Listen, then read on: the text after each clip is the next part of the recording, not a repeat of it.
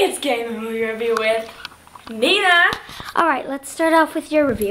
You have to sit on the review couch and hold the review dog. Review dog. I'll sit where I sat. I was freaking out. Today we watched The Woman in Black. Oh, yeah. Starring Daniel Radcliffe. The hottest guy in the world. I hate my laugh so much, but...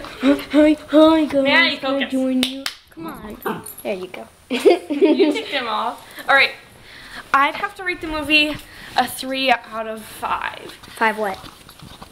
Cinder blocks. Because I thought it was okay, but at the same time I thought it was too scary for me. If you can't see it, I know you can't, but I know that I'm shaking right now and my heart's pounding really. There's the TV we watched it on, and it's a really big TV, so it was extra scary. And my heart And it was really loud. You should have seen And you me. guys kept making me turn it up and down and up and down. I was huddled up under a blanket like this. I was going like this, hiding my eyes so I could barely see half the movie. And then I thought the end was okay. It's just kind of a sad ending. But they got reunited. That's always happy. Because like at the beginning of the movie, his wife, it shows. Don't tell them it. Died. I'm not. No. I'm not gonna tell them how the wife died. I'm gonna put my finger over your mouth. And then make noises so they can't read your lips or anything. No. Stop it. Zoe's reaction. I'm not gonna tell them how she died, but she died at the beginning. Rotate And then I thought that was pretty nice. Yeah, look at that, Zoe. Alright, rate it. Okay, well, I would also give it a 3 out of 5. No, I want to film. Nina, you're messing up the video. Go ahead. 3 out of 5. Because, yeah, like she said, it was really scary. But, like, I mean, it was, like, well put and everything. I mean, but the ending was pretty bad. Because, like, I mean, it didn't really Stop it, answer, Nina. didn't really answer everything that could be answered. Yeah. So, Like, one of the questions I had was, is the Woman in Black gonna still keep haunting and stuff like yeah. that? Yeah, Keep they killing should make a children? Woman in Black too. Why? There's maybe nothing to film. They'd be dead.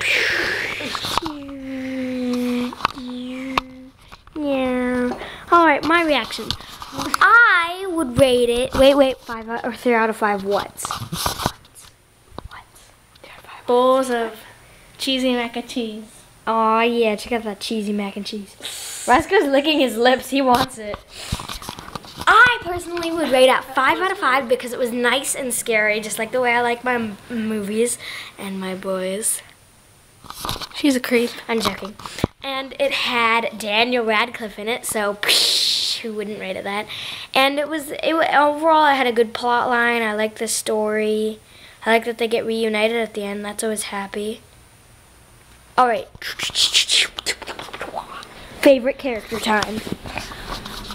Who was your favorite character? I'd have to say that the man helping Arthur Gibbs, Daniel Radcliffe, a.k.a., was my favorite character.